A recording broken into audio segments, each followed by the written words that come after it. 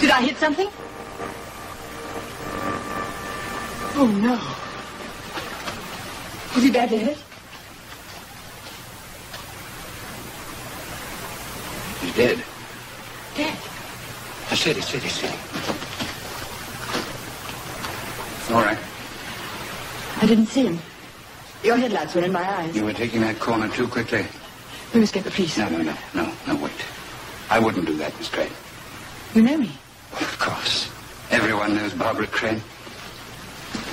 Have you considered the consequences if you get involved in this unfortunate man's death? Involved? I killed him. Only you and I know that. There's no identification, nothing. Just a hobo. Miss Crane, I suggest we forget this accident ever happened. How can I forget it with this man's body lying here? Over there is a sheer drop. It might be days before anyone found it. No. If this were to get out, it could finish your career in the theater. And what a loss that would be.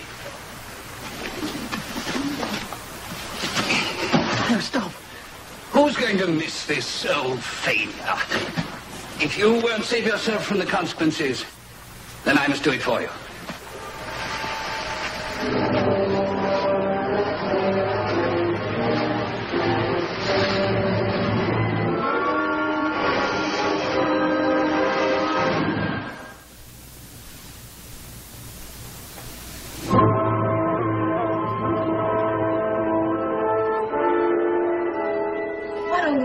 Day.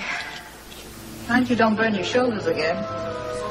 The funny thing, I'd become sensitive to violet rays again. Lack of pigment, perhaps. Oh, was that letter from Simon? That's right. How is he? He says he's rehearsing a new play. He wants me to call in at the theater on Thursday and have lunch with some actress there. Some actress? But Barbara Crane, she's only about the best there is, that's all. And she won't want to have lunch with me. Oh, now, you're too sensitive.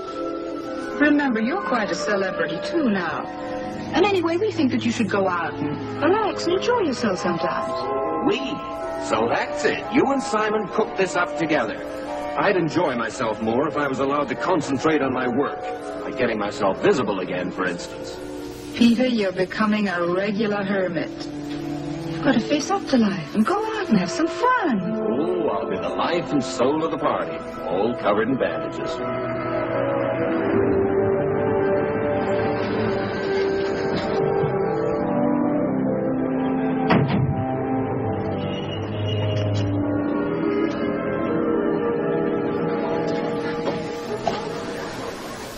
There's a Mr. Victor Hill to see you, milady.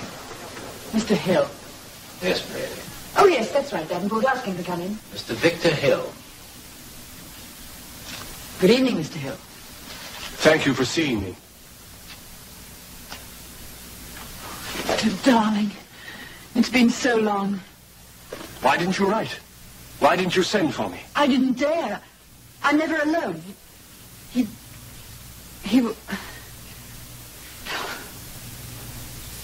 I'm sorry, Simon. I simply can't remember the lines. We better break for lunch. Okay, everybody, lunch. But don't worry, Tom. It'll be all right. I'll deal with her. Well, you'd better, because if you don't, we'll have a flop on our hands, and I'm not used to being in flops. After all, I have my reputation to think of. Of course, Tom. I quite understand your concern. Thank you. If that's a crack, I don't think it's funny. Pompous young fool. What is the matter with her, Simon? Oh, I don't know. 2 days ago, she was word perfect. Well, she's a joy to act with. See you later. Oh, Walter, don't hurry back. I'm going to rehearse Barbara and Tom for a couple of hours. Okay. Peter, nice to see you. See me? I wish you really could see me.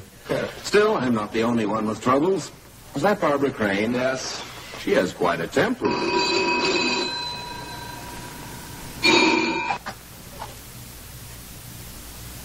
Yes? Miss Barbara Crane, Yes? tell me, is your conscience troubling you? Who is that? You won't know me, Miss Crane. I happened to be taking a walk on the cliff road to Brandon 2 nights ago when I witnessed a fatal accident. Yes, that gives you something to think about, doesn't it, Miss Crane? Who is that? That's not important. What is important is that you killed a man. You sure it's not just nerves? No, not with Barbara. She's a real trooper. Couldn't you ask her what's the matter? Ask her. I begged her to tell me. She just shuts up like a clam. Well, could I help, Simon? Maybe you could. To kill a man through careless driving is bad enough. But to have to admit that you threw his body over a cliff. And who knows? You might even be charged with murder. We all have to pay for our sins, Miss Crane. And you're going to pay. Plenty. That is, if you want me to keep my mouth shut. Very well. What do you want? £1,000. I have no choice. I'll have to. Just a moment, please.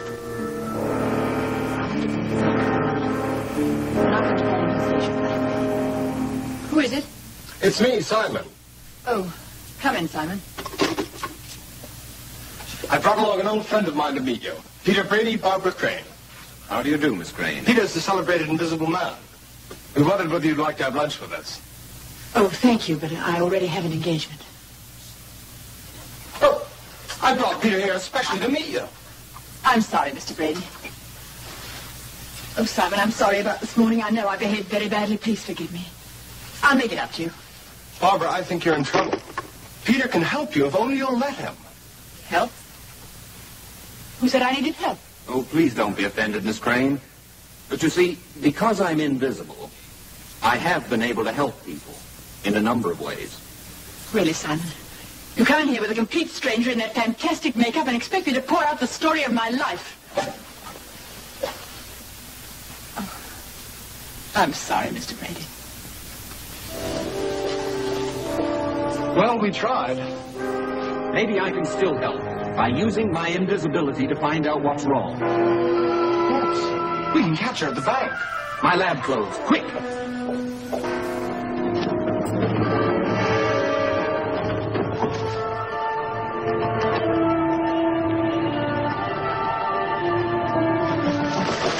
Where can I change? In there. There'll be no one here. They've all gone out to lunch. Here, catch. And unbutton it for me.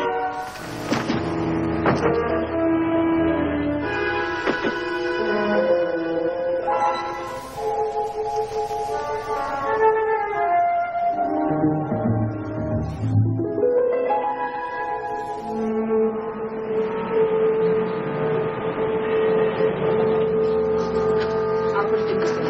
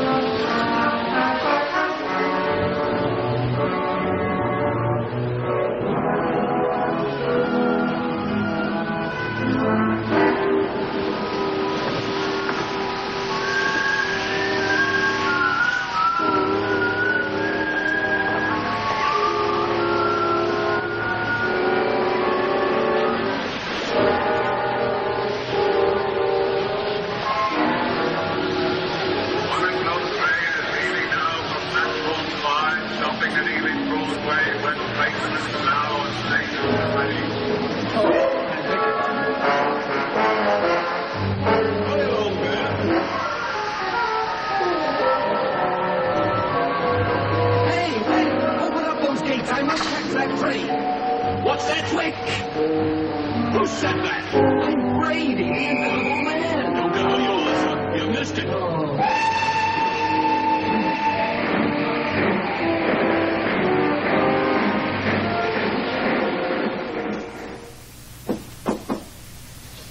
Yes? You? You remembered me. How could I ever forget you? Why are you here? I find myself in a little difficulty. Not to put too fine a point on it, I'm being blackmailed. You are? Somebody observed your accident and my poor efforts to help you. What are you going to do? Well, unfortunately, I'm in a state of complete financial maladjustment. You mean you're broke? So? It occurred to me that you might possibly let me have the sum demanded. You planned this?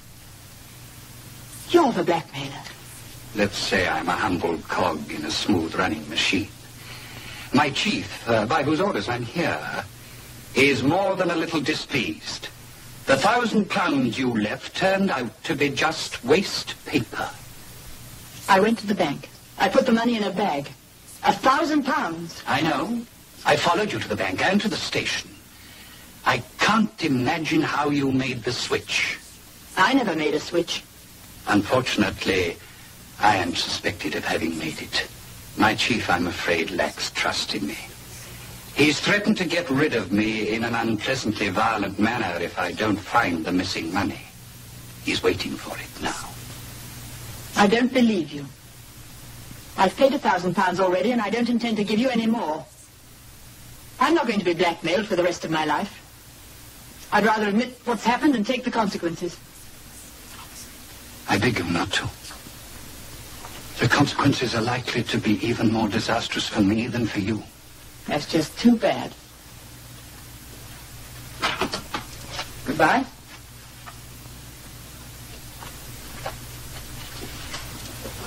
I'm pleading for my life, Miss Crane. How very original. No. It's nice knowing you.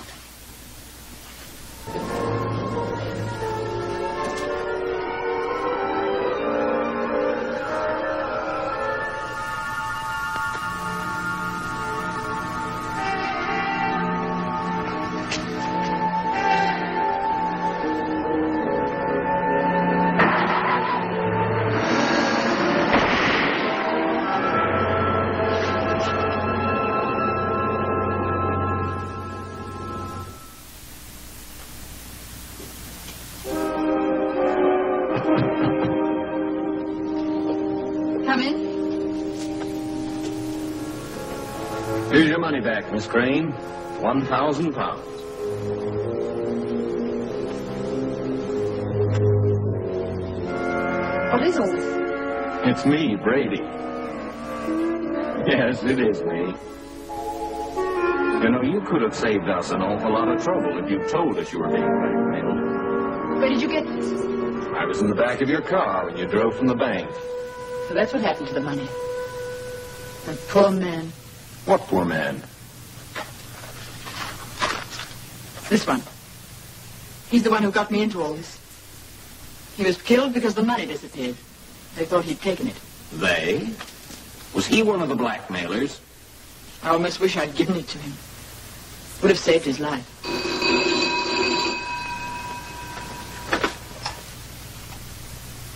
Hello? Miss Barbara Crane? Oh. It's you. Have you seen the evening paper? You notice what happened to your cliff-top friend? You murdered him. He was a thief. He took your £1,000. He didn't. Oh, then it was you. Pity. He was quite useful. Understand that to your bill. £2,000. Unless you pay up, you realize that you will be killed too. I'll pay. Anything you ask. Where can we meet and when? I don't like this sudden eagerness. I'll make the date when I'm good and ready. Oh, forgive this intrusion, Miss Crane. I am Arthur Arthurson. In spite of my many years as a leading theatrical photographer, I don't think we've met before. It is my pleasure to remedy that omission. Oh, please forgive me. I'm rather busy at the moment. I'm here to take a few dressing room stills of you. Nothing cheesecakey, mind you. No, more of a nature... I'm sorry, but not now. Publicity, my dear Miss Crane. Publicity, the lifeblood of our profession. Not even the greatest of us can afford to deny its claim. Not now. Tomorrow, perhaps. Oh, yes. Oh, just a moment, Mr. Arthurson. Are you by any chance a ventriloquist, Miss Crane? No, it's me, Peter Brady, the Invisible Man. What? Is this some kind of a joke? No, look. Oh, my dear sir, let me shake you by the invisible hand. And now, what can I do for you? Not a photograph, I presume? Mr. Arthurson, you say you've been a leading stage photographer for years. I do not say it. Everyone says it. It is one of the facts of theatrical life. Then you must have taken many pictures of actors in various parts. Thousands, dear boy. Tens of thousands. And you've kept some of them? Some of them. All of them. Cross-indexed, filed, preserved for posterity. Mr. Arthurson, would you mind if I take a look? I'm trying to trace a particular man. Certainly. I'm afraid you'll have to look through all these files, dear boy. The fellow you describe might be any one of 100 different actors. In fact, most of them have put on face blunders and dressed themselves like that at some time or another. Thank you, Mr. Arthurson. I'll start right away.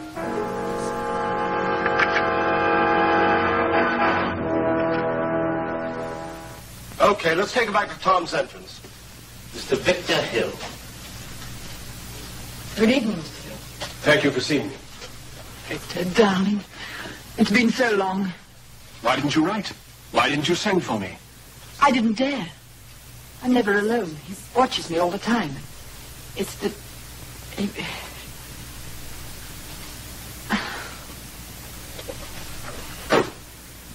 I'm sorry, Simon.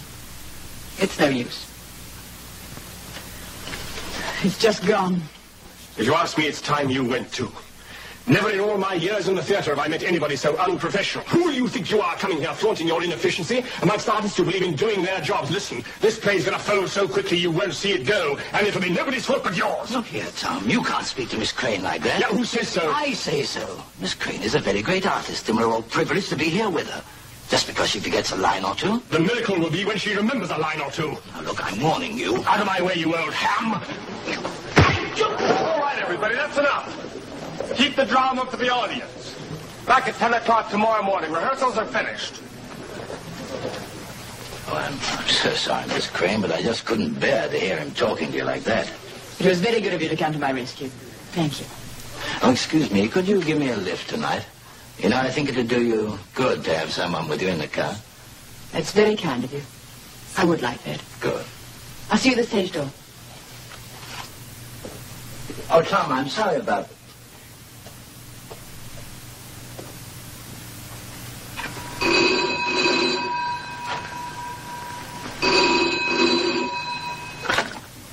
Yes?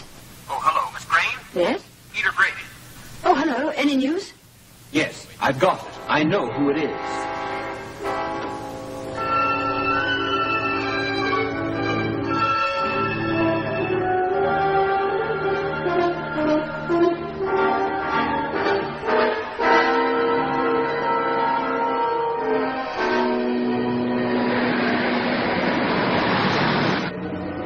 Walter.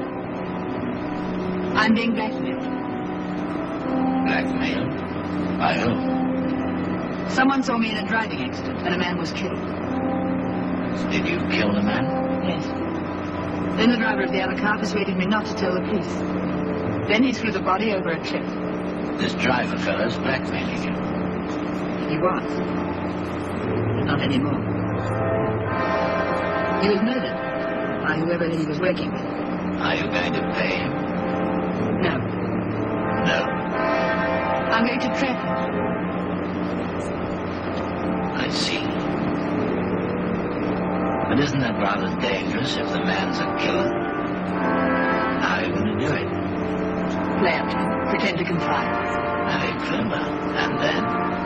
Trick him into an admission, then turn him over to the police. Sounds an excellent plan. But haven't you first got to discover who he is? Oh, I already know that. You do? Why are you stopping? It was just here that the accident took place. I want to show you exactly what happened. Thank you. I should be very interested. It was just here I was supposed to have hit the man. Suppose. Well, I didn't see him. I only felt the bump as I went over something. Most upsetting. And the driver of the other car came over, found the man was dead, and threw the body over the cliff. There.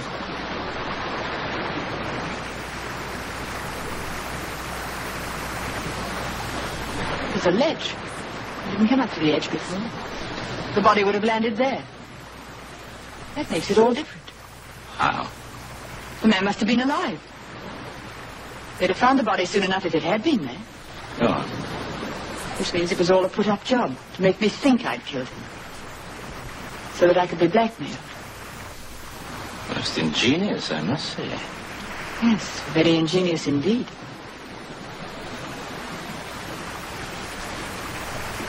You're to be congratulated on having conceived and carried it out.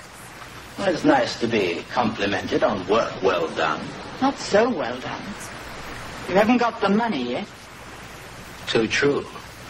Never will get it now. Because I shall have to kill you. I'm sure you understand the necessities. But one thing I do promise you. You won't land on that ledge.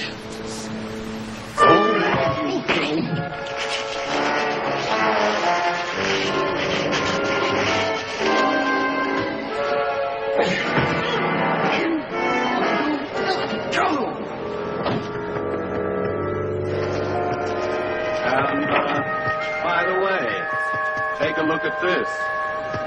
Another one of Mr. Arthur's theatrical studies. Ever seen him before? Why, yes. It's the man I'm supposed to have killed. Our old friend in the back, Walter Manton, in one of his most successful character parts. The police were very interested. I don't know how to thank you, Mr. Brady. Oh, yes, you do.